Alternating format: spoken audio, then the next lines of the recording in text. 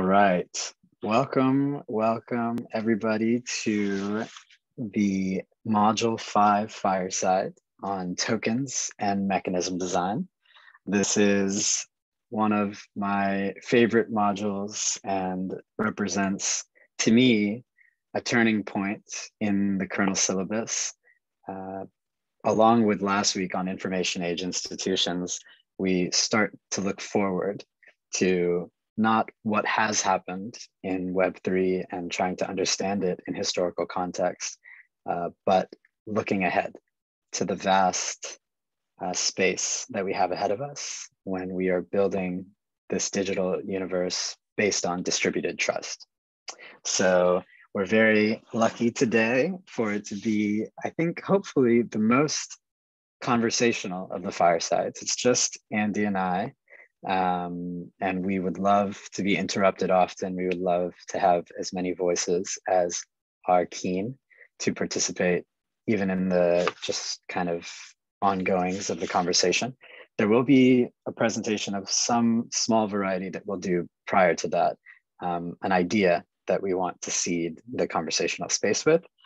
And after that, lots of time for Q&A, perhaps more than any other fireside we've had thus far. So if you have thoughts, the chat is always the best place, and we'll be very active in there, curating towards the best garden of discussion that we can find. Given we have no guests this week, we get to move quickly. I just want to set the tone of where we are in kernel as we do.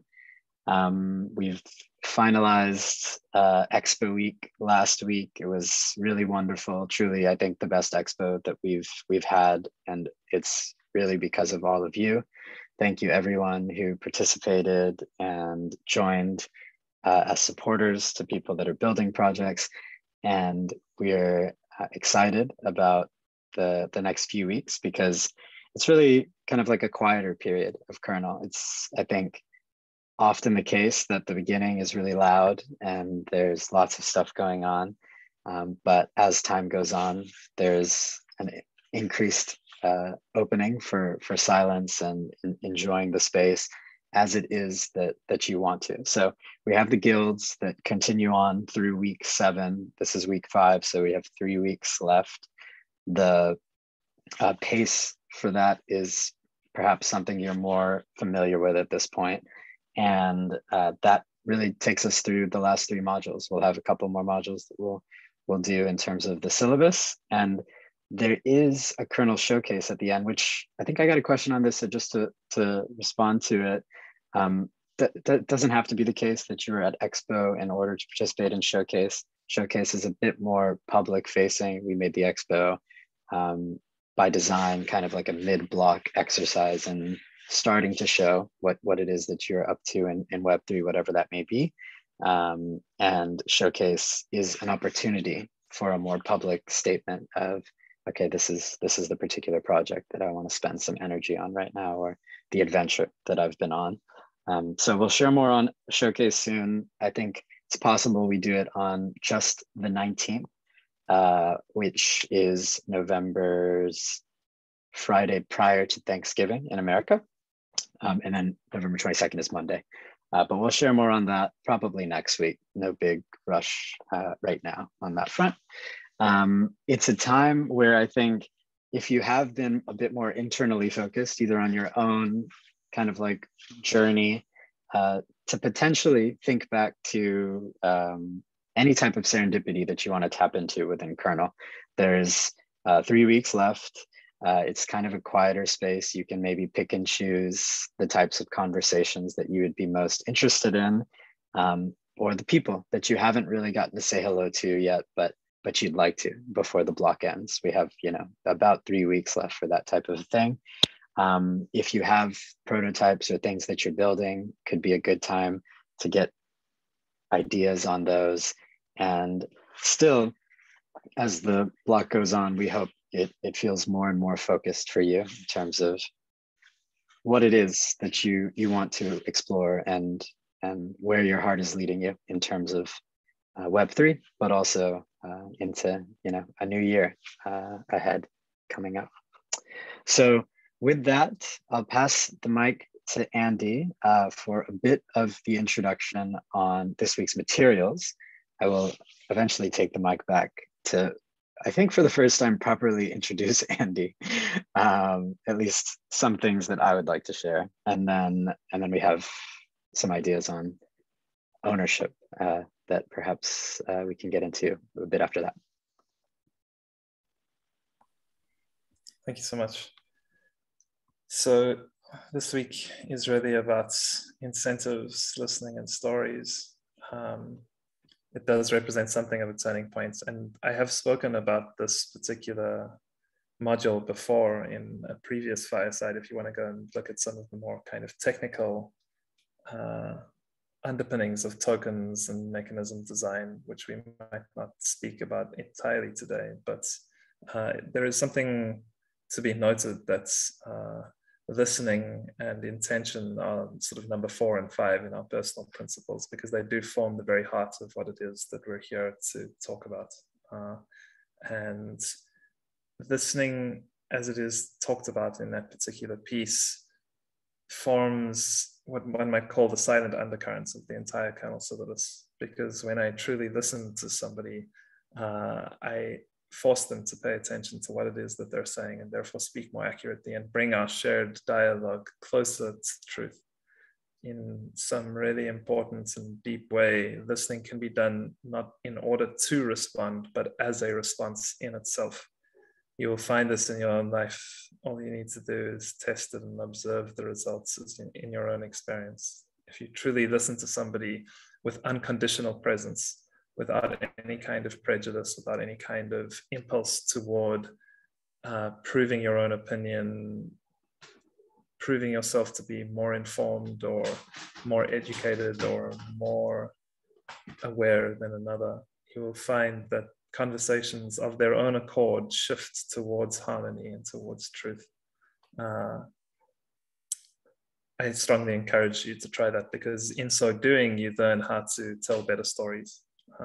And it's when we can tell better stories by listening to the things that really move us, that we can begin to excavate again in our own experience and observationally what kinds of behaviors are really worth incentivizing, because that's the intergenerational truth that narrative holds for all of us, right? It's like, what behaviors are pro-social and what are to be avoided. That's fundamentally what stories are about, whether it's fairy tales or philosophy texts.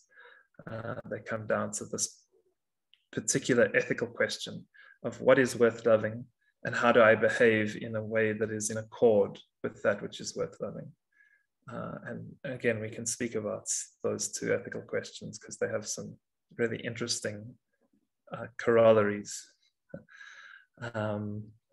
So once we can understand what it is worth incentivizing, then the question becomes one of the mechanism. How do we actually do this in a way which can be replicated and used by many different people of many different value systems and many different persuasions in ways which are truly creative and constructive within the context of their own lives. And that particular word context is going to be very, very important today. Context has a well-defined meaning within software, and particularly within the world of smart contracts. If you've been on the Solidity Guild, you will understand this thing about context when we spoke of delegate call and some of the low-level features of the EVM. But it has a wider appeal in terms of our ability to speak about, understand, and design non-coercive systems. And that's something else that we perhaps will talk about today, because non-coerciveness, listening, and the particular narratives by which we shape increasingly pro-social universes are going to be an important part of the next decade at least. So that's a very broad overview of Module 5, and Vivek can then turn the tables finally and have me entertain him with his questions rather than the other way around. Yes. I've been waiting for this for 4 weeks, so let me revel in this moment where I get to interview Andy. But I want to touch on one thing that Andy has referred to here. It's kind of, it'll come up later, but one of the questions that we are asking specifically this week is, what economic games do your contracts incentivize? What are the second and third order effects? And for me, contracts here could be replaced even with the word stories. What economic games do your stories incentivize? Because in some ways, contracts are the truest forms of the stories that we can tell and write on something like an EVM. But before they go on an EVM, very often there's conversations on places like Twitter and other places of public discourse in Web3. And one of the conversations is this week and at this point in time, a lot about ownership. There's this context around tokens right now that usually describes tokens as a means for owning a piece of the spaces that you are a part of. And there's a lot of positive connotation that's being provided to these things. I want to just jump back up here to say that, you know, the definition that we provide more from the history of the word token is not a token to own, but comes more from this background of learning and teaching and a representation of fact. And so there's a lot perhaps that we'll go into further there, but I really, really appreciate the framing of this week's module, because I think for me personally, it's allowed me to think more broadly about what types of token games we can design and we can play. The other thing that has helped me a lot in that process is being friends with Andy. He's been one of my greatest friends and someone I met in just the last few years, in 2018, if I'm not mistaken, in Toronto at a conference called EdCon. There was all these talks on like different things that were going on in Ethereum world at the time, which was a lot already. I remember meeting Yaniv from The Graph, who was kind of just starting with his idea there at that conference. Kevin and I met Vitalik for the first time and told him, hey, we're doing this like Gitcoin thing. Can you like talk to us about bounties? And there's a lot of like funny moments from that conference, but I remember specifically, I was kind of like really tired and I like popped into one of the conference rooms at the time where a guy with some funny pants was on stage talking about the perfect language. And it was one of these things. I was like, well, we're at an Ethereum conference. Why are we talking about languages? What does this have to do with anything? But you kind of sit there and you're like, okay, let me just like relax for a second, and at least I'll get to like sit in the background. But yeah, then you start listening, and I don't know if I even took in any of the words early on. It was kind of this like nice South African drawl that was really calming me into my seat, and it's like, okay, this is kind of interesting. And he was talking about ideas that clearly tied back to technical concepts, and ultimately we're describing Ethereum as the perfect language. Not necessarily Ethereum. I'll let Andy get back to that maybe in module 7, but it was the starting point of conversation with Andy.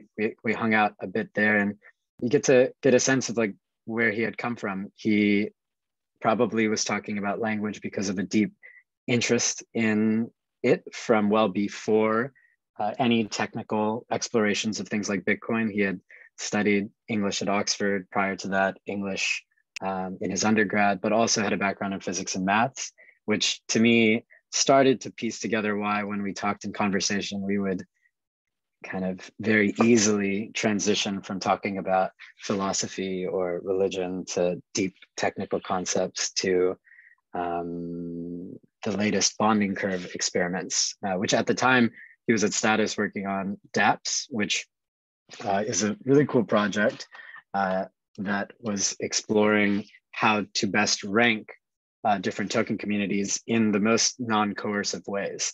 And so that was my introduction to time with Andy. I was lucky to get to visit him in South Africa about a year later, after lots of personal explorations that we had on other notes. And for me, whenever I had some interesting life questions that I didn't have good answers to, it just happened that even though I'd met Andy only once, I felt like I wanted to talk to him about them for some reason. And it was really only during that point where I got a sense of like some of the writing that Andy was doing outside of Web3 stuff. In the bottom here, you'll see 5 digital books, all related to the first of the books, which was titled The Blue Book. And in those books, I think you get a better sense of the space from with which Andy is approaching Web3. And I'll leave it at that for now. But I think to best understand a lot of the things happening in the kernel syllabus, there's a deeper rabbit hole of sorts if you're keen on exploring. And it really starts, I think, with Andy's profile picture there, which you'll see on his Twitter, which is, I think, a very funny image, but a really good indication of how Andy has been approaching things. And I'm very grateful that he's been around with us for kernel. In order to allow him to explore immediately into what he's been thinking about, one of the ideas that we've been really struggling with, both of us, and I think others in kernel has been ownership.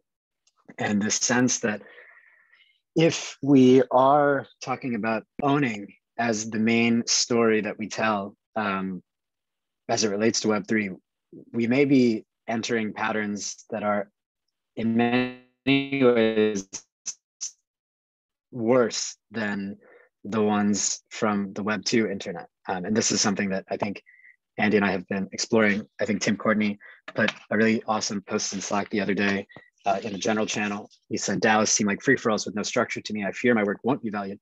I don't do great seeking attention and recognition in big crowds. I'm not one of the cool kids. I've never been a click person. These spaces that in theory should be bestowing ownership, and there's a lot of value to that. They don't immediately seem like they're creating better group norms in a lot of ways than Web 2. And so what is that all about? And are there other stories that we might be able to tell in the exploration? Michael Keating, who I'm not sure if he's here today, but he's very graciously started a tokenomics but Junto series within the Web3 Communities Guild. And one of the people that we've had on it this week was Sam Williams, who is truly incredible and had an insight shared about ownerless public digital spaces that I think in many ways has been an inspiration for what will be a continuation into exploring that idea. And without further ado, I'll pass the mic to Andy, perhaps to share a bit more on the signature economies and what he's been thinking about there. Thank you very much.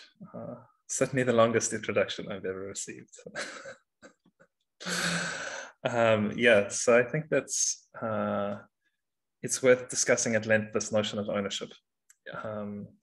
The title is a riff of something that was written by Jesse Walden and has been spoken about by Chris Dixon, both of whom are people that I respect, and yet I think that they're very deeply wrong, or at least misguided, about this particular term that they've chosen, the ownership economy.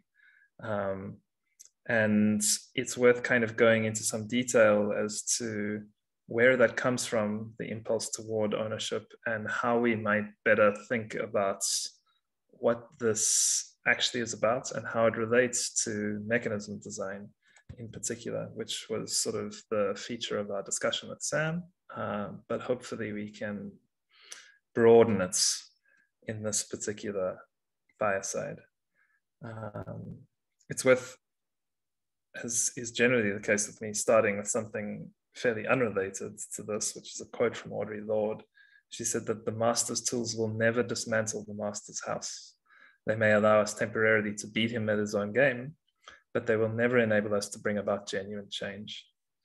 And given that we can't use the same notions of ownership, we can't use the simplistic mapping of ownership to possession or authority or control if we want to build something substantively new and different, something that is fundamentally inclusive.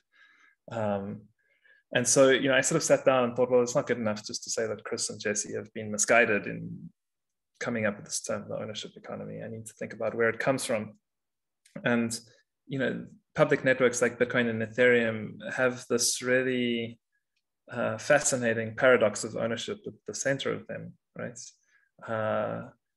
When Bitcoin got going, all of the rhetoric was around ownerlessness, the anonymity or pseudonymity of Satoshi, the fact that there was no CEO anywhere in sight that you could hold before Congress and hold accountable for launching some kind of monetary system, which was not specifically in line with current regulation. And yet simultaneously with that ownerless narrative was this thing of not your keys, not your coins. Anybody who creates a key pair kind of irrefutably owns any of the coins associated with it.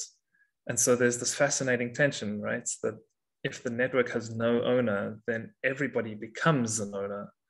And yet if everybody becomes an owner, then that renders the term owner meaningless unless we reimagine what it signifies.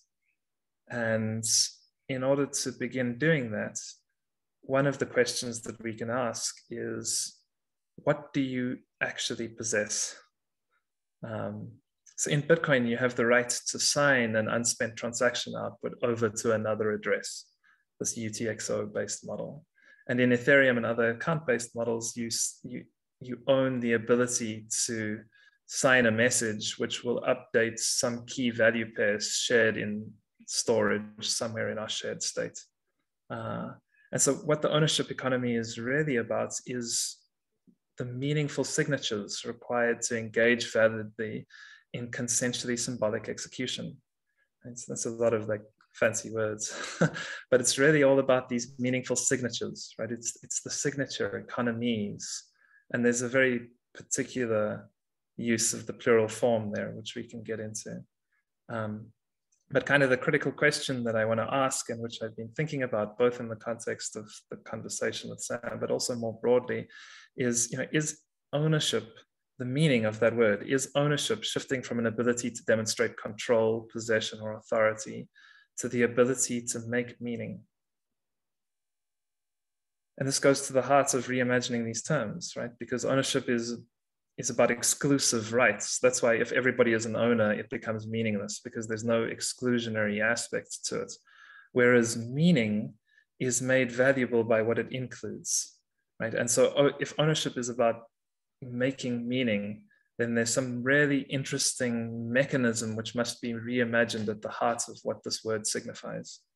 And attached to this question of, is ownership shifting away from control and toward making meaning, are two others, which is, can we create environments in which whatever I own is communal?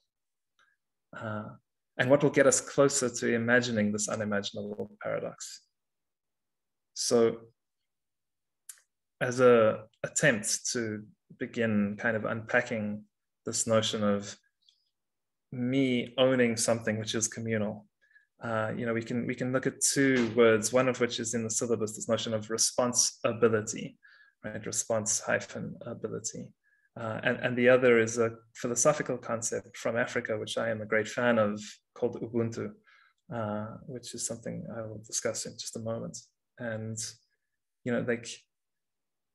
to go back to that phrase from the early days of Bitcoins, not your keys, not your coins, it was used to connote sovereign rights. If you hold the keys, then you have an absolute and unimpeachable right to sign as you please.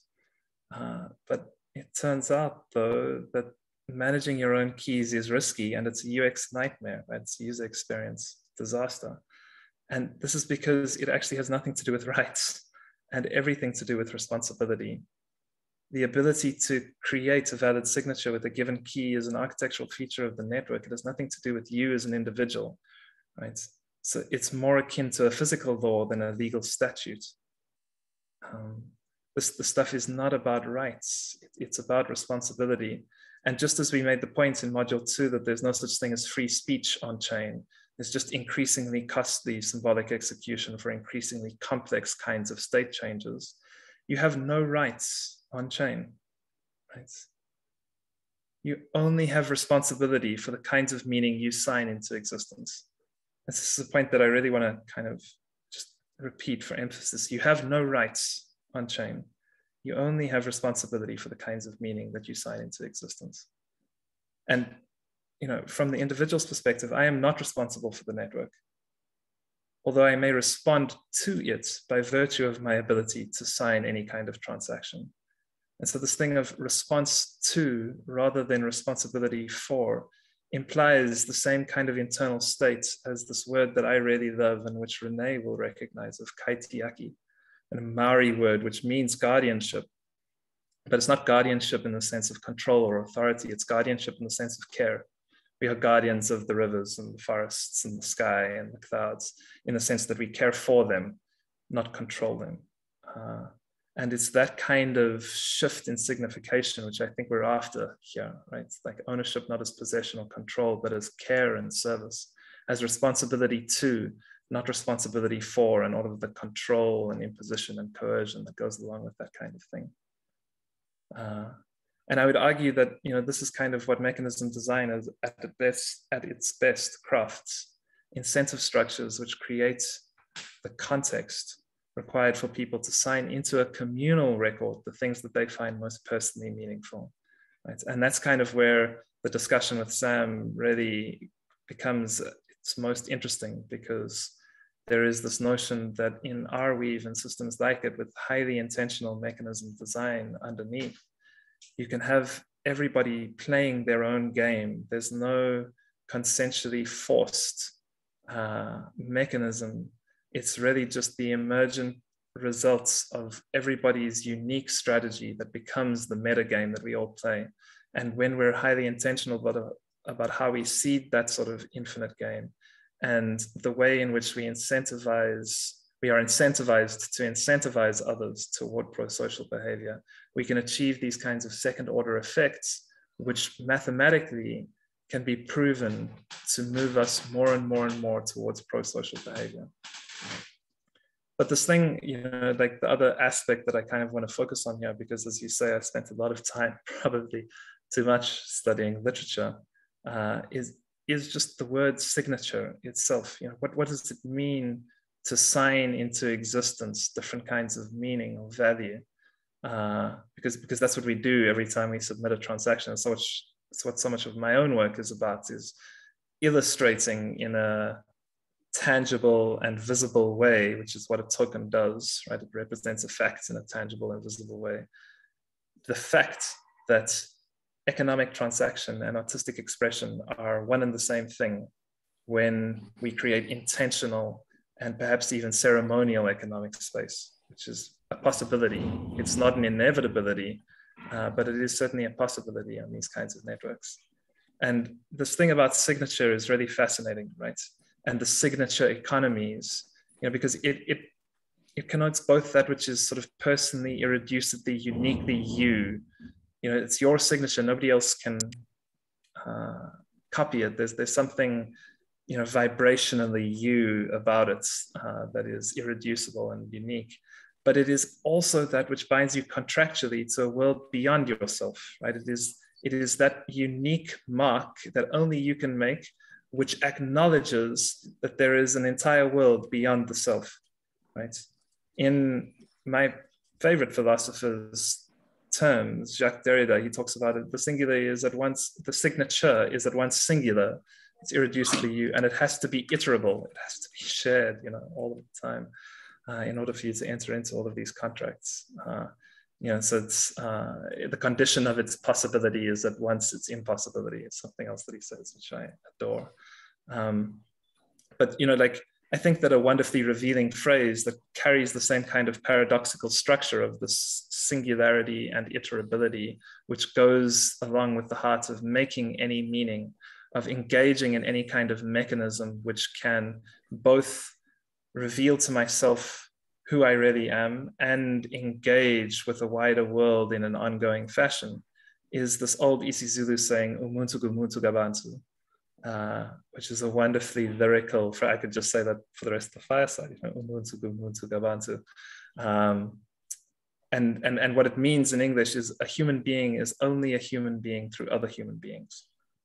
So you have this possibility of real individuation, like full human being, singularity, who you really are.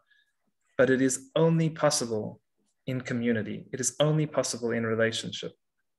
You can only become a full human being by fulfilling your responsibilities, not by asserting your rights. Right? Community is not about rights. It's about care and the costs we are willing to bear for one another. It is about who you are willing to be responsible with and to, right? Who you're willing to respond to. This is why so much of how you actually engender healthy community online has to do with how you allocate attention, not about censure or maintaining principles or any of these kind of high-minded things. It's simply a case of how you allocate your attention, what you respond to. And as a piece of insight from what I've learned over the last 8 years in building these kinds of communities, it's really critical that you understand that even if you see something negative occurring in the communities with which you have chosen to associate, the galaxy brain move in that particular kind of environment is often to simply ignore it, because attention is the scarce resource. And if you're capable of truly, intentionally, and deeply directing your attention to that which is valuable in your own regard, you will find that your community shifts over time towards that which is harmonious and true, in the same way that active listening in a conversation with unconditional presence will shift that dialogical instant closer to the truth. And this is kind of the most interesting feature of all of the stuff about signatures and events and contexts and meaning and value, is that meaningful words arise as a result of a community who agrees upon their use. That's it. And it's why language is the only logically decentralized system that we know. It's just decided upon by communal use. It's that simple. And when what we say and how we say it invites people in and calls up a response, meaning is made more widely accessible. And when we cast these new networks as economies of sign rather than of ownership, then the game becomes one of actively finding more people able to respond, rather than rushing to sort of assert exclusive rights to some artificially scarce series of bits. So that's, so much of what I'm interested in at the moment is this thing of how do we find more and more people to respond? What does it mean to intentionally set about creating and cultivating economies of sign?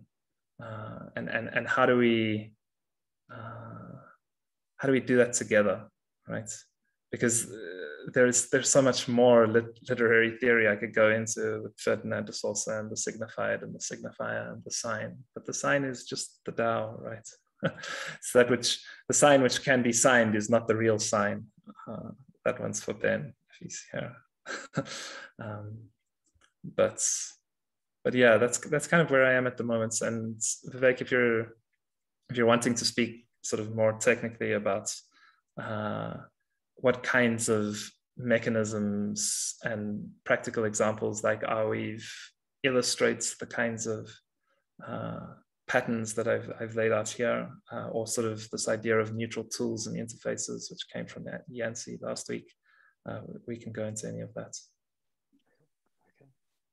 Yeah. I would be open to seeing now if there are any thoughts from the chat or anyone who would be interested to share. I think that there's one affirmative for illustrating with examples. In following that thread, then the getting into Arweave could work. I don't know that getting super into the weeds makes as much sense, but some there. And yeah, I'm not sure exactly how you would do it with the ANSYS materials, but I think that might be a better place to spend a bit more time if you could. Sure, absolutely. They're actually related at this high level, right? In the sense that like one of the great moments I thought in Yancey's discussion last week, there are a few of them, and I'll name two. The one just as a sort of throwaway, which is that like he mentioned how we are globally empathic and locally apathetic because we're not willing to bear the cost of connection.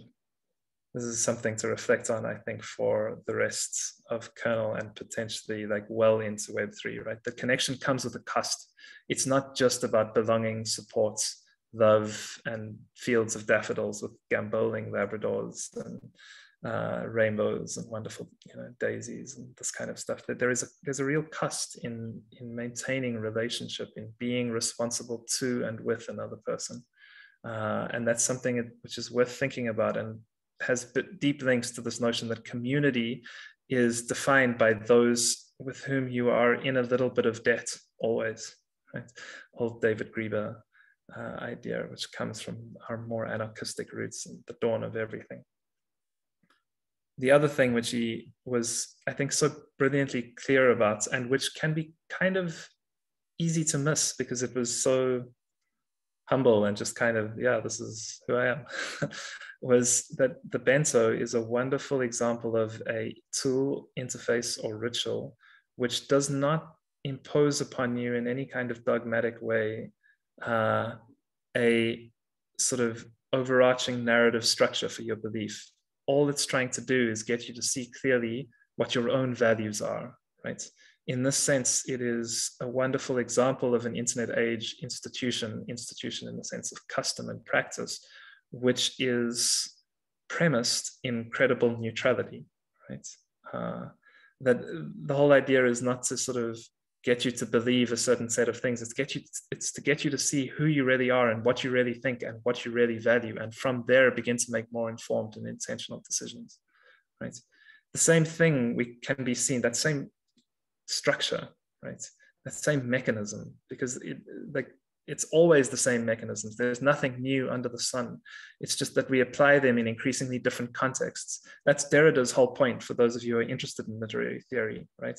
Is that like the fact that writing exists and can be singular, particularly these notions of signatures or performative speech acts, is at once like its possibility of existence is at once its impossibility, because like it can be grafted, it can be taken out and grafted into endlessly infinite number of contexts, right?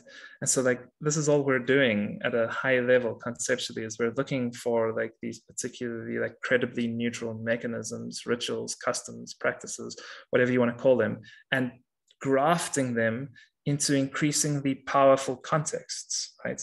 The fight for liberty doesn't take place at the level of natural language anymore. It takes place at the level of protocols in terms of the functions that you can get your language to execute. And all we're doing in this great work is finding those credibly neutral things that allow people to see themselves as they really are, allow them to see others as they really are, and find useful and valuable ways of interacting, and grafting them deeper and deeper and deeper into different levels of the protocol, or different levels of the protocols by which we interact, right? Important that these things are plural. And a big shout out to Jasmine Wang and the pluriverse, the home of heart, right? The heart doesn't need one way of interacting with another. It can relate through the infinite. That's its wonderful capacity. The ways in which this notion of credible neutrality and seeing yourself as you really are and what values you actually have, as we sort of demonstrated in the bento box, relates to Arweave's mechanism design, which is about adaptive interacting incentive agents, is that in Arweave, as somebody who is running a node, you can write whatever strategy you want, right? And you have two basic incentives. The one is self-interest, right? It's to optimize the gains that you are receiving from the network. But there is another part to it, which is that you have to pass on some tiny percentage of that to other nodes in the network who you deem to be behaving in a way which you think is pro-social.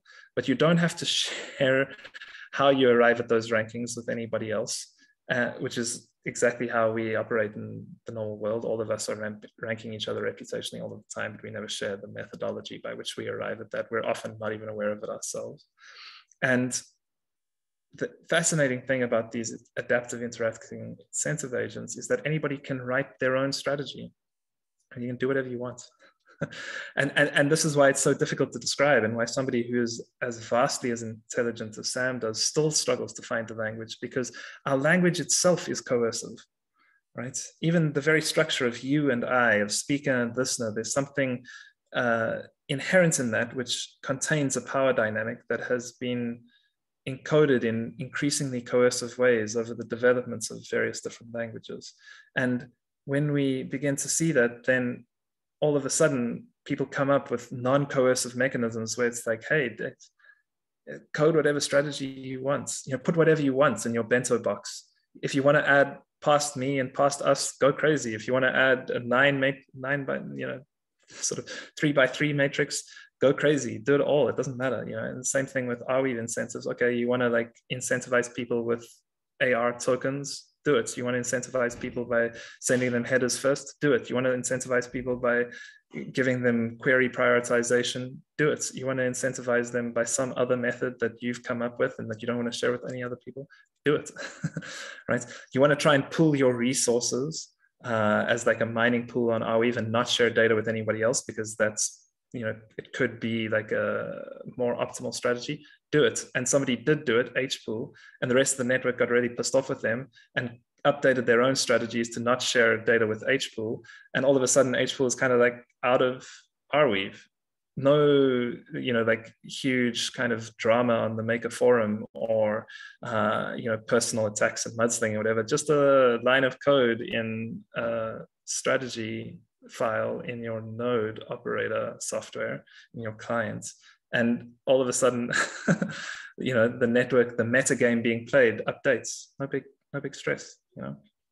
This is the kind of thing that I think is really interesting, because like it's mechanism design at that level, which then allows for all sorts of interesting games to be played in increasingly infinite ways.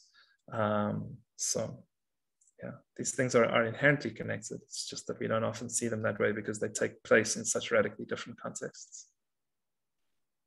Amazing. I think that those are really helpful examples, both at the deep technical level for Arweave.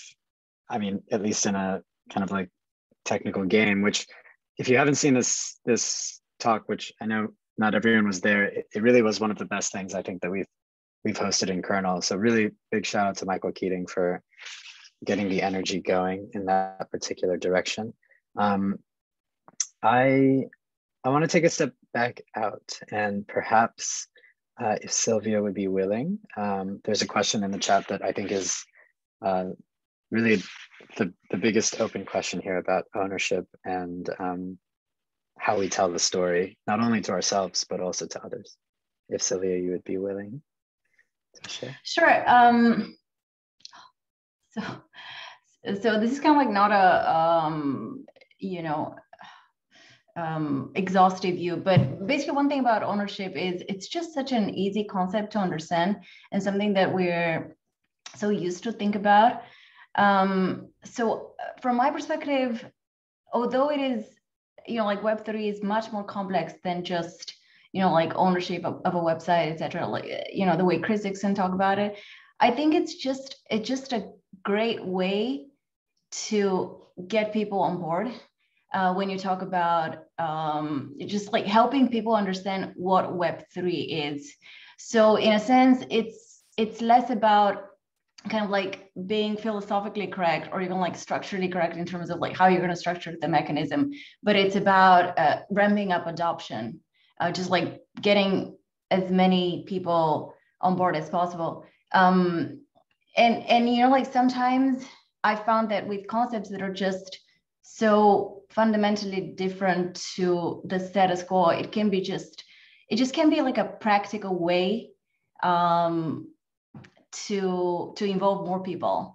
And once people kind of like start digging into the concepts and just like playing around with the protocols, etc., then you can kind of like move on to the next level of understanding. It's amazing, yeah. And if you feel that way, then that's absolutely what you should run with. I think that I would say a few things to this, right? The first is that it's funny to me because while it is a more accessible concept in some ways, right, which is closer to us in terms of our cultural conditioning and our own backgrounds, education and upbringing, it is in fact the thing which excludes the majority of people, right? By definition, ownership is about exclusionary rights, like it's exclusive rights to something. That's literally what the word means, and it has this exclusionary flavor to it, right? It might not seem like that. That you're inviting people into the inner circle, come and like just take your share of ownership in the new economy.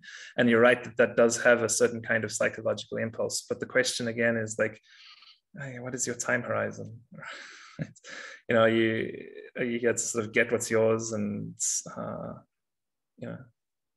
take it and run, and that's fine. There are many people for whom that is the case, and who have, I think, probably valid reasons for doing that. There's genuinely no judgment on that particular way, and if it gets people in, that's fantastic. But I do also, like, just on my own like personal level, think that so much of this is not about excluding anymore, right? It's about like, how can we find more and increasingly better ways of including people? And I this is why like I spent some time thinking about like, okay, so if not ownership, precisely because of like this beautiful question that you've raised, like what else is accessible and understandable to people? Signatures are that, right? Like they're not any more complicated. You sign stuff all the time. And it is like a mark of your unicity, right? It is a mark that you were here, that you understood that there was a meeting of the minds, that there was some kind of give and take, that there was a relationship that has been established. All of these things are implicit in signatures, and all of them are immediately accessible to anybody who has signed anything, whether it's a contract, whether it's a check, whether it's whatever. And it's inherently inclusive, right? I mean, I could speak more about Derrida and this marvelous essay that I've kind of been referencing, but it's maybe a little bit further away from what you're talking about. The last thing that I want to say on this particular thing, Sylvia, is that one of the great learnings for me from various different spiritual traditions is like often the way that they are spoken of is, in terms of like various different steps along the ladder of consciousness, or along the path, or whatever it is, right? And we're constantly sort of told that there's like the 8 noble truths, and you kind of have to go through them and develop each aspect. Or like in Sufism, there are 4 different aspects to the sort of journey through consciousness. And when that kind of model is used to describe things, it's incredibly helpful, right? But all it is a helpful illusion, because the fact of it is that all of us are going through all of these different stages all of the time. It's not a linear thing that we move from sort of lower down to higher up. It's that we go through all the different stages all of the time. And while these kinds of ideas might seem like they're a little bit further along, like the ladder of consciousness, or whatever you want to call it, everything is happening simultaneously. We just don't perceive it as that, because we are localized in space and time as a particular character and a particular personality, which is necessary. Space exists so that it doesn't all seem like it's happening to you, and time exists so that it doesn't all seem like it's happening at once. But it is all happening to you, and it is all happening now. And we sort of need these helpful illusions, linear steps along the way to, help us integrate that kind of information in a healthy and constructive and creative way. So you're right that it is like perhaps a little bit further along, or a little bit further away from like most people's current conceptions of what is interesting. But I'm somebody who really values words, and I know intuitively and deeply within me that's like carrying on with this thing about the ownership economy is only going to exclude in the long run, because that's what the word does by definition. Yeah, so I think the problem with the ownership economy is that like it automatically brings up the concept of competition, right? Because there's something kind of like implicit in ownership that that is competition. So I think it's really hard. Like I think the problem that I see is that it doesn't kind of like transmit the idea of collaboration enough. Which is, you know, like very important for Web3. Yeah. But I do think that it can be a useful simplification. Yeah. Yeah, exactly. So, you know, we like helpful illusions. That's wonderful. And you're right, the piece about competition is an interesting one, but it's also not something that I think signature necessarily precludes. It just, again, it shifts the signification of it, right? Like you have a signature label or like a signature dish, or, you know, there's so many other connotations to this particular word that I haven't really gotten into in this discussion. And those kinds of things allow for like healthy kinds of competition, where like what we're competing to do is to be kind or to serve or to care. You know, like what happens if we can like harness that like human impulse toward competition and have it be such that like it's competition for like providing software as service, or for providing the highest level of care to those that you love. These kinds of things are like interesting to consider, because it doesn't like deny or suppress, again, like any aspects of human nature. But what it does is, through like the conscious programming of different incentives, shift our behavior towards like pro-social goods. I want to return us to the chat, and perhaps like, yeah, we could hear a few voices. I know Ben posted a great thought. We have Ryan and Tanaya. If anyone, I know Tim Courtney with some cheeky thoughts on practicality. Anyone who would feel interested.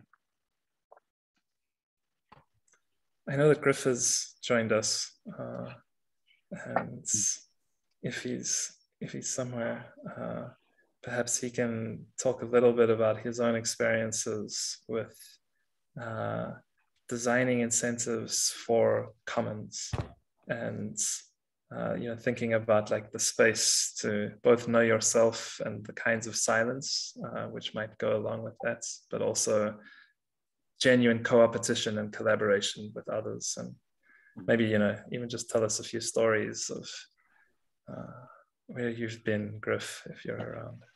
Griff, if you don't mind, I really want to get to it, and I think we will in maybe the next few, but I want to give a chance to Devin and a couple of others, and just pose some of those questions out loud, maybe as an introduction to Griff, who's incredible and has lots to share, I think, on these topics. Devin, would you like to go first? Yeah, thank you. I definitely appreciate all the words of ownership and signatures. I guess what I've been trying to wrap my head around, and what I'm kind of trying to build, is how do we talk to the layman? So in church, we'll say something, you're preaching to the choir. And I'm an engineer. There's a lot of college experts, but when we're saying we're building for, we're using words that we understand. How do we start using words that the laymen understand? How do we bring these conversations to people who, in different areas, where when you say a word, they're like, what the hell is that word? Sometimes I'll hear conversations and I'll get like, wow, let me go on Google and see, do I understand what ownership is? So it's been a lot of reading, Jess. And I work as an engineer for the last 20 years, and there's so much jargon that I don't understand. So when we want to build this Web3 for the world, how do we go out and actually push this out to other people so that they're understanding the most simplest terms? And I guess that's just something that I'm always struggling with, where it's pure jargon and I can't even grasp it. So we all start grabbing ownership. I do too. I start grabbing, hey, let me write this token. Let me join this DAO so I could gain versus helping everybody else. But thanks for letting me speak. Thank you, That's Devin. kind of where I'm stuck. Thank you, Devin. I think many people in the chat are in agreement. I know Tim Courtney, a bit above, used similar words. I wonder, how do we make it so the conversation around ownership connects back to the needs of everyday people? So thank you for sharing. A couple other thoughts, which maybe I could pass to Andy and then Griff. How do we go about collective ownership in Web3? And honestly, yeah, starting with Devin and perhaps moving from there. I'll let Andy and Griff, you guys decide how you want to approach. Wonderful. I'll be very brief because Griff is the best and we love him. It will be delightful to hear his beautiful voice and see his beautiful face.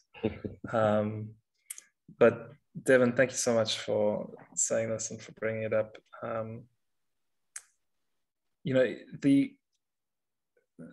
this is why I say, like, it's so interesting to focus on language, because language is the only logically decentralized system that we know. You don't get to make meaning, right? Only the community in which you are embedded makes meaning by consensually agreeing upon the use and meanings of certain words, right? It's mind-bending to truly consider that, and truly humbling in the context of your own individual life, right? It's like people go to the Buddha and they ask him, you know, you've taught us all of these beautiful things, the Four Noble Truths and the Eightfold Path. How are we going to use it to make the world a better place? How are we going to use it to save the world? He says, this is an absurd question, because what you're asking, like, the world is this vast web of light. Every being is a single point in it, each reflecting all of the others, none obscuring any other, each its own center. And what you're asking is, how do we lift the web? But the web is what is. There's nothing other than it. So you wouldn't be able to stand anywhere to get the purchase to lift it up, and you wouldn't have the strength to lift everything that is. All that you can do is raise yourself and cause ripples of light through the rest of the web. This is how meaning is made in language, right? It's directly analogous in the sense that all you can do is hear, like, the jargon and other people stumbling at different kinds of attempts to say what it is that they really mean and who it is that they really are, and then process it through the filter of your own embodied experience, and speak truly and honestly and courageously your own understanding. That's all it is. And if everybody, you know, does that, the world is already a fundamentally different place. This is what the perfect language actually is. It's not Ethereum. It's Rumi saying, speak a new language and the world is a new world. Speak from a different place within you, which is not about grasping for concepts, grasping for reputation, grasping to be seen in any kind of way, but just as an honest reflection of who you already are. And all of a sudden, the world is completely new. Thank you. That sheds a lot of light. And what that says to me is I'll communicate the best way I know how to my community. Do you agree with that? Yeah, it's literally that simple. You know, take what's relevant, leave the rest, be like, these people are just talking rubbish. Have the courage and the honesty to do that, and speak from who you really are to the people that you really love, right. With honesty and presence. And that already the world is completely different. It's nothing more complicated than that. Thank you. That was good. Thank you. Thank you. Griff, let's talk a little bit about co-opetition, a little bit about commons, a little bit about engineering the commons. Are you here? Yeah, you know, this is a deep, hey Lauren, can you turn off the, yeah, sorry, we're both in the same call. So this was a pretty deep conversation about the base level of, like, ownership, and which everything is built on in Web3 for sure. And I think one of the big pieces that we missed, though, is that we're also fundamentally changing. Like, I love how you dove into economies, you know, and really made that emphasis. Maybe you didn't dive into it, but, like, making that emphasis that, you know, we generally live in this world where there is the economy, but actually there's many economies. There's the economy of your family, which is more of a gift economy. And there's also Ethereum and Bitcoin, and there's the euro and the Federal Reserve System. And really what we get to play with these mechanism designs is how are these economies structured? How is issuance maintained? And how does it build legitimacy? Mostly through stories, right? So if you take out the story from mechanism design, you're shooting yourself in the foot. And this is where token engineering really tries to come in and say it's really about all of these things. You have to have a solid story, and you have to have legitimacy and you have to have mechanisms that work, right? And that actually, what are you incentivizing? There's also another thing that layer that kind of came through is this, like, what is your intention? And we have this huge opportunity in the Web3 space to build economies that actually solve public goods problems, right? Which I would say is provide value without ownership, right? Provide non-excludable goods, which are public goods or common pool resources.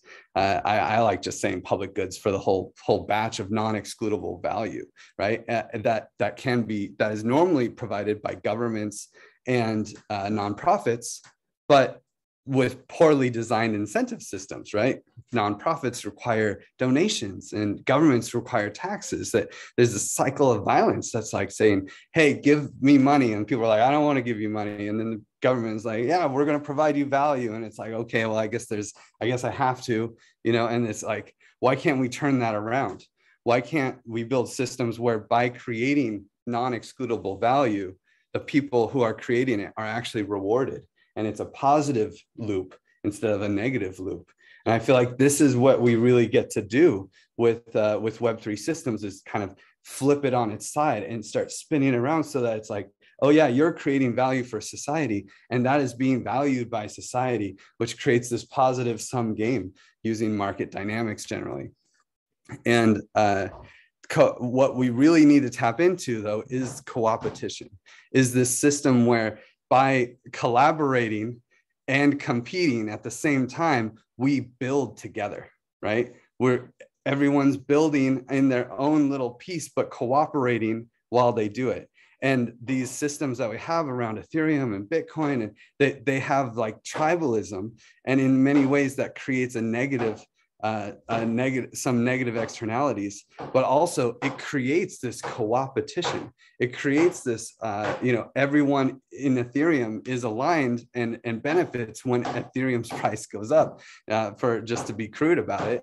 But that brings everyone together. And you can see how easy it is to collaborate in that system. And so we can take these things that we normally think of as sort of negative aspects of humanity, greed, tribalism, and competitiveness, and try to twist it through mechanism design so that those like aspects of humanity, whether they're good or bad, are providing value for the system itself. And maybe if you guys don't mind, I could show off the co-opetition that is happening right now in the Token Engineering Commons group, which is really diving into this idea of collaborative economics. Would that be cool, Andy? I don't know how much time you even have, so maybe give me a time box. Like two minutes. Is that enough? Yeah, sure. I mean, whatever it is. So I guess I want to say the main thing here is that we live in a world with democracy, but we have monarchy over economies. And this monarchy is shown in various ways, whether it's, who gets to vote on raising interest rates, right? There's a small group of people who control the legacy currency systems. But even in Ethereum, who voted on 32 Ether? Right? Who gets to decide these aspects, right? There is a core technocracy who is well suited to make those decisions, because at this initialization, they made a lot of decisions that they understand. And so it has created a sort of technocracy, for better or worse, it is there. And that's okay. That's where we are. But I think we can do better. And this is the concept of collaborative economics. So the way to do collaborative economics is to assume people are not dumb. just like monarchies would have said, people can't govern themselves. They're too dumb to manage their own public goods. Well, we say the same thing about economics and mechanism design. We say people are too dumb to design their own economies. We need to leave it to the experts. And that's just because people don't have the abilities to be experts. And so you have to build learning opportunities, and you have to make it fun, right? Like, these things are not fun. Why would anyone want to learn all this garbage and jargon if it's not fun? Right. And so right now there's this course in the Token Engineering Commons where we're actually designing our own economy. We have $1.5 million that will go into this economy, and anyone can design the system. Anyone can pick the opening price of the bonding curve, the vesting requirements, the actual bonding curve design, the voting process that can change the parameters that are chosen at its initialization, and also the conviction voting mechanism, this complex system of allocating funding. And all of these designs are accessible to anyone. And also we spent a lot of time making sure that there is documentation for the jargon, right? So everyone can be aligned in the same concept.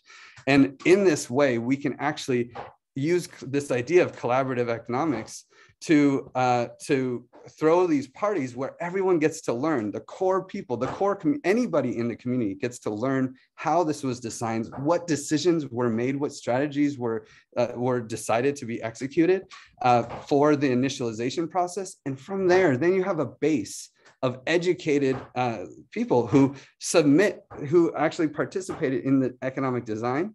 And what's even cooler is, if you don't want to design the whole thing, you just go to a party and we put on music and we hack around, right? We have some fun. And then people present their economy, and then you can actually fork it. And oh man, I just clicked the wrong button. You can actually fork it and take an economy that you like, but maybe change just one thing. And in that way, collaboratively and iteratively propose your own version of this economy. And then we have this really fun voting mechanism to curate the top choices, the top economies that were designed, and for a runoff vote. And in that way, we can collaboratively and iteratively design a public goods focused economy.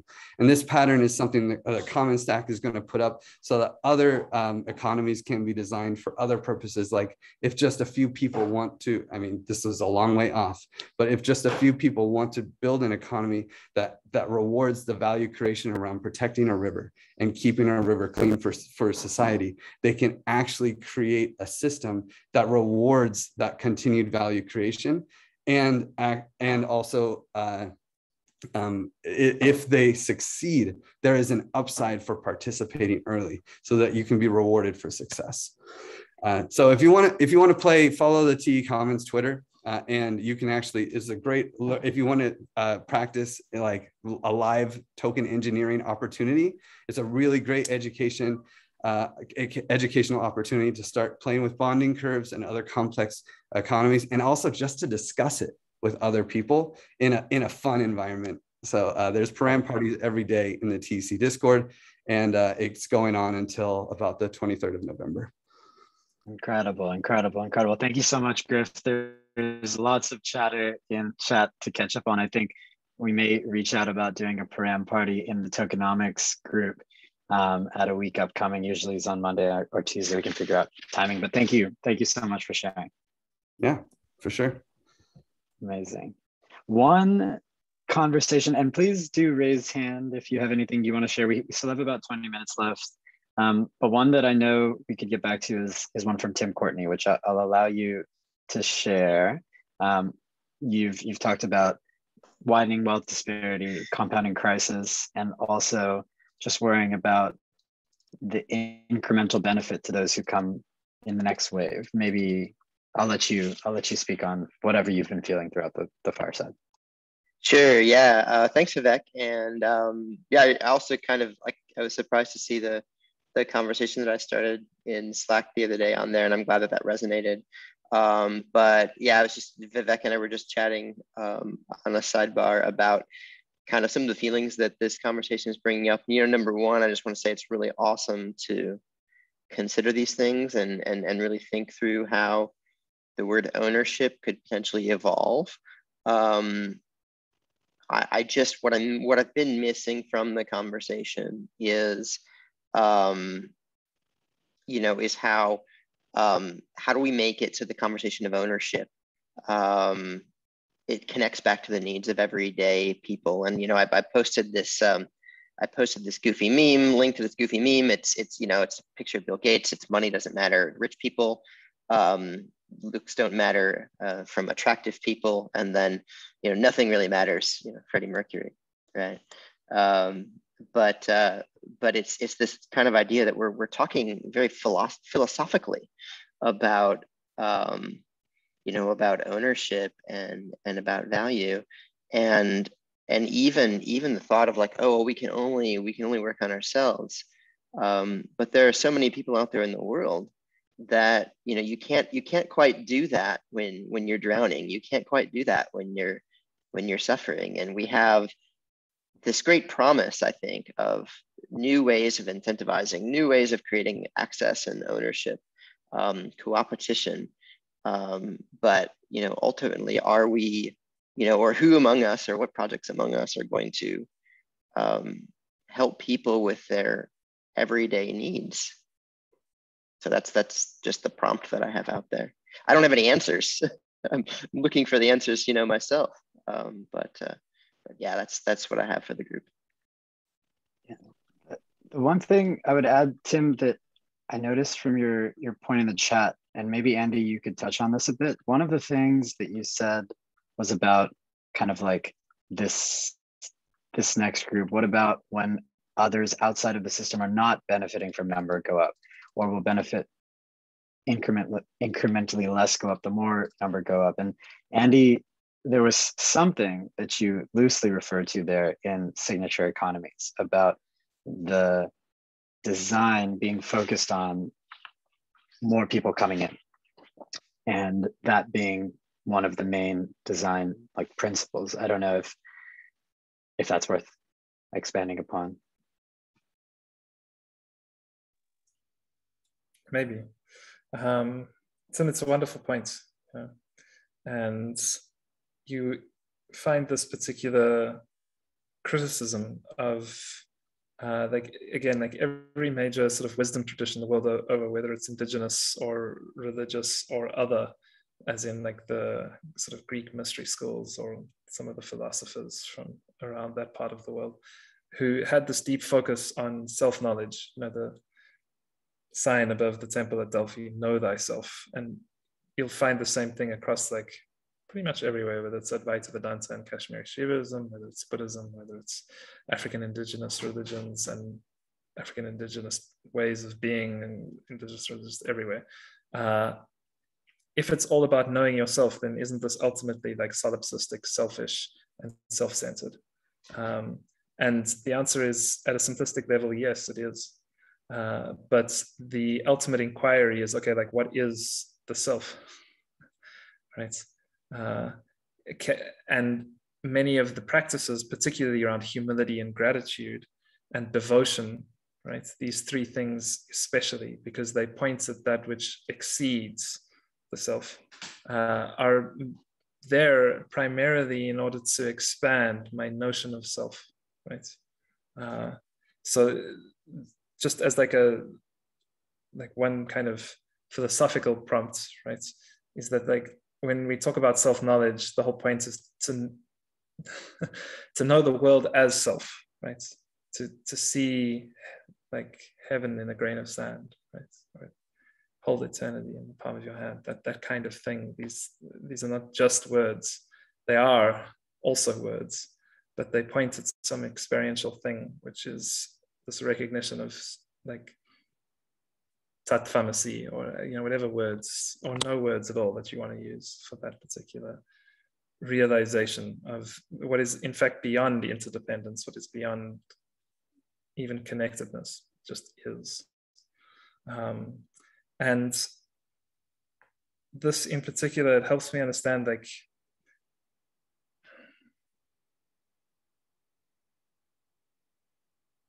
I can only really truly love another like once I love myself. I can only truly help another once I've helped myself.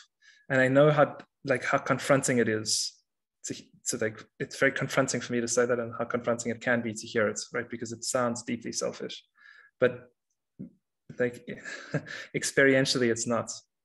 And it's very difficult to get across like why that is the case, in a way which is not dogmatic and which doesn't rely on some kind of old and abused religious or philosophical crutch. But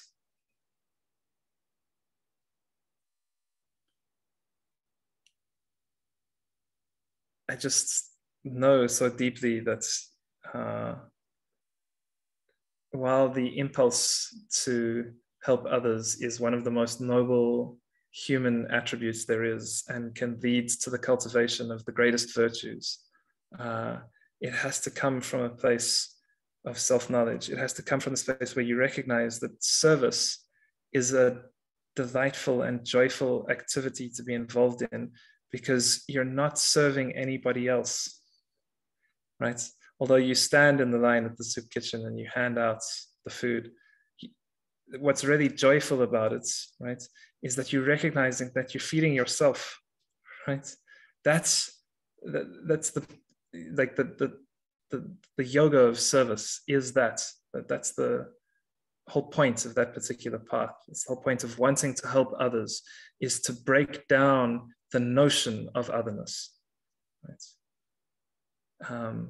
In fact, that is also like at the heart of this thing of iterability and singularity. You know yourself to be completely singular, nothing else like you ever before or ever again.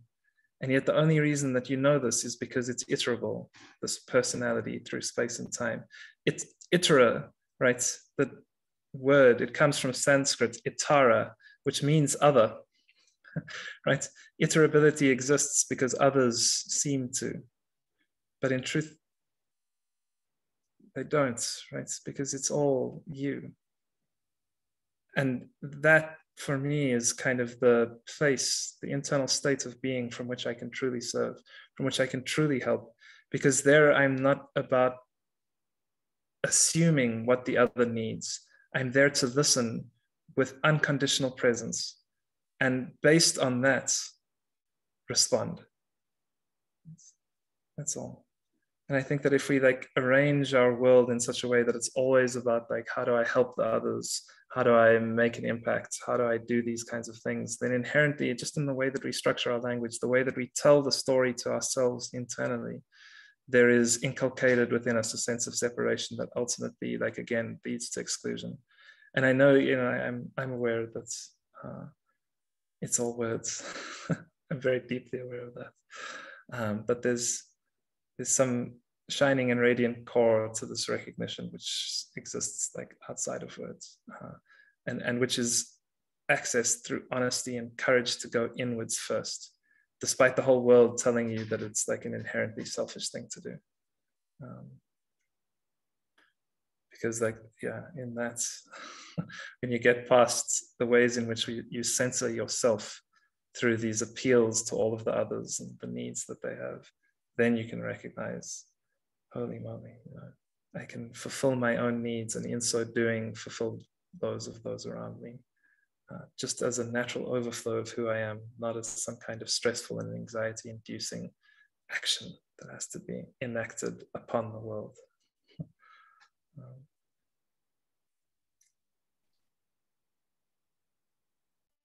See, Lonnie, just raised hand. Please go ahead. Hi. Yeah, this was such a beautiful conversation, and I just wanted to share something in response to what Tim said. What I'm most encouraged by, I mean, there's so many interesting UBI projects that are being birthed through the Web3 ecosystem, but what I'm really excited about is this idea of DAOs facilitating access to care programs like this on a smaller scale. So like creating these open source frameworks or templates for DAOs to use within their own communities, and to facilitate like a DAO basic income, or, you know, additional stipends for food and utilities. And like, if we start to think on a small scale, rather than this like colonialist mindset of like a centralized authority that's going to meet everyone's needs. Rather create these templates and frameworks that everyone can experiment with locally in their own communities, and how that might be a pathway to solving some of these essential needs problems that we're facing as a society right now. I do feel this is an extremely pressing issue, and it precludes so many people from participating even in developing these projects and participating in Web3 if you're struggling just to survive. Some of the greatest barriers, I think, to entering this space are time and education. And that when we can start to find ways to meet people's needs, then we can start onboarding people into DAOs and, both paying them and helping them sustain themselves. And that can be like a really beautiful bridge into the future.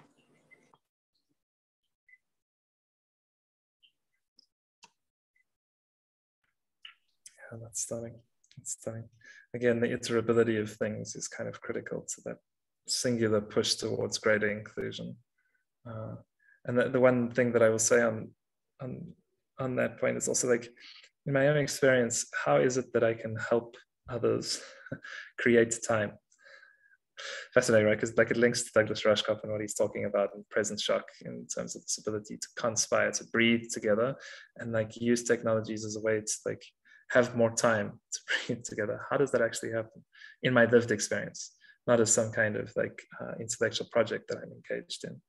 And it's by creating time in my own day, right? It's like I find that when I'm in conversations where I'm truly coming from like a place that is relaxed, aware, responsive, unconditional, then all of a sudden the people that are in that conversation also have the permission to find that within themselves in their own ways, which need not match mine, right? But which somehow mirror it in very, very interesting kinds of manners. And this is kind of what I'm pointing at, right? Is that like in cultivating space within yourself, in cultivating time to do the things that really matter to yourself, that's what sets others free to do it in ways which are appropriate in their context and lives, without you having to impose it or act in any way like patronizingly and say like, this is how you create time, or this is the sort of space that you should have for these kinds of activities. It's simply by just having that within yourself, feel that like you set others free to find their own light. And it's really important, I think, that what I'm saying is not solipsistic, right? It's not like focus on the self to the exclusion of others. It's focus on the self until you have integrated every other into your total experience. Like it's a very different way. It's not reject the world. It's not reject attachments. It's not reject entanglements in the daily occurrence of things, because the daily occurrence of things is the miracle. It is the descent of eternity into time. Every moment is that. Mm-hmm. I saw sister's hand. Go ahead. See Anne as well, and perhaps sister. We have. Go ahead, please. Yeah, I'll be quick. I know I'm KB3, so I'm like intruding. But I just wanted to quickly say, like, this whole kind of thing we're circling is something I've been thinking about a lot in terms of, how do we maintain and attain diverse inclusion and different perspectives, because those concepts will solve the issues that we're facing. And I think what I've kind of come to is like, how do we get people paid opportunities at the end of the day, right? We live in a society where we need money to survive. And in my opinion, like in Web3, we need to do a better job of getting people employed who think differently, who look different, who have different identities, in order to jumpstart, into like a lot of people's points, this thing that we're circling. Because there's a reason it hasn't been jump-started, is because the people aren't here to jumpstart it. And I think it is still challenging to get into this space. And that's what I've been finding, trying to get in full time. So I wanted to drop that, and I'll bow out. Strongly agree. Strongly agree.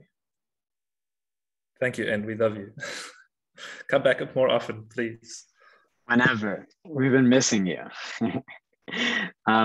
I I will save the chat right now.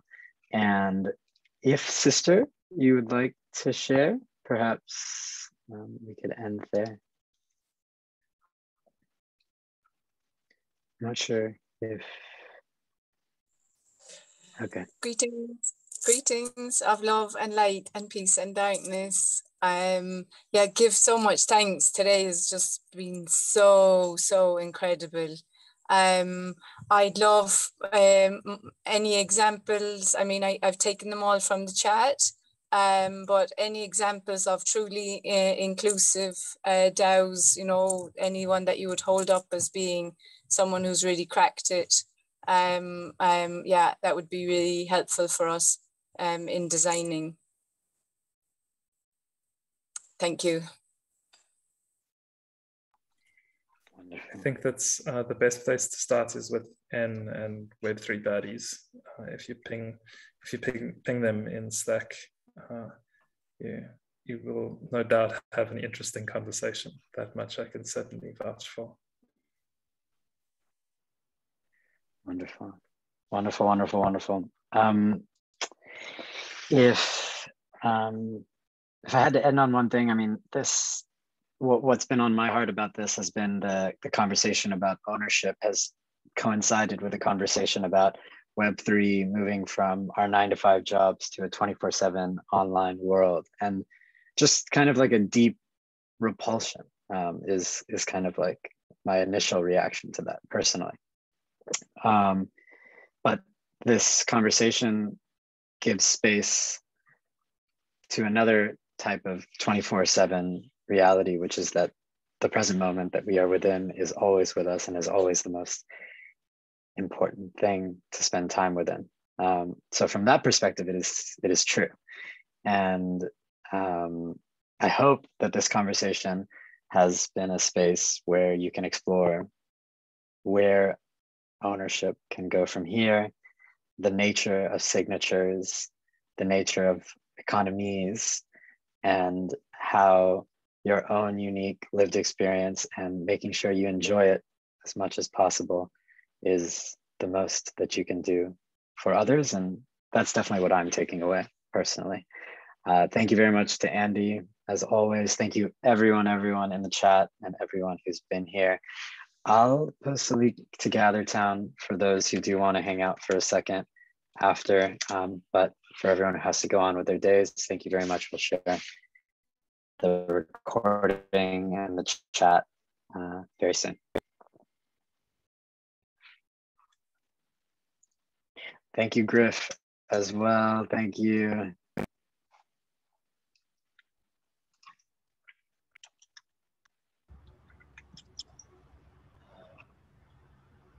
Just want to say sorry for coming in late. I was in a work meeting earlier. What was this Fireside about again? It was about DAOs, right? Tokens and mechanism design in theory. It was recorded, so I'll watch it after. Definitely. Yeah. The recording will go into, I'm like, did we talk about tokens? I'm forgetting. But yeah. Good to have you here while you could be, Tian. I'll pop over to the cafe, see anyone who wants to hang out for a bit. Thank you, sister. Thank you, Alfreda. Thank you. Rich, good to see you. Lauren, thank you so much for suggesting. Griff. Kwang, Aaron. Wonderful. Yeah, I think some people are muted still. Bye. We'll be in the air meet or in the GatherTown if anyone wants to come hang out. I don't know if you've been in there before, Griff, but it's fun. I have. I'm joining. I'll be in there. Wonderful. All right. I'll close this out. See you there. Thanks, guys.